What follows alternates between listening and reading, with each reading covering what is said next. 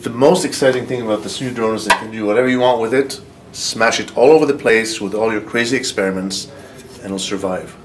It's equipped with an Intel Aero board, which you can program through Simulink, and therefore be able to implement any type of controller you can dream of and still have it fly. That functionality, that open architecture I call it, has always been important for us from the perspective of education. Because when students interact with something, they want to know the fundamentals of it. We want them to learn the fundamentals of it so that they can design things from the bottom up. This drone was designed by a multidisciplinary team that took into account a lot of the elements here. We have, first of all, mechanical engineers, electrical engineers, controls engineers, software engineers, aerodynamicists. It takes a lot of skills, but we're very lucky that these skills are now becoming more coalesced into engineering, education in general. So you're not becoming just an engineer these days in a specific area.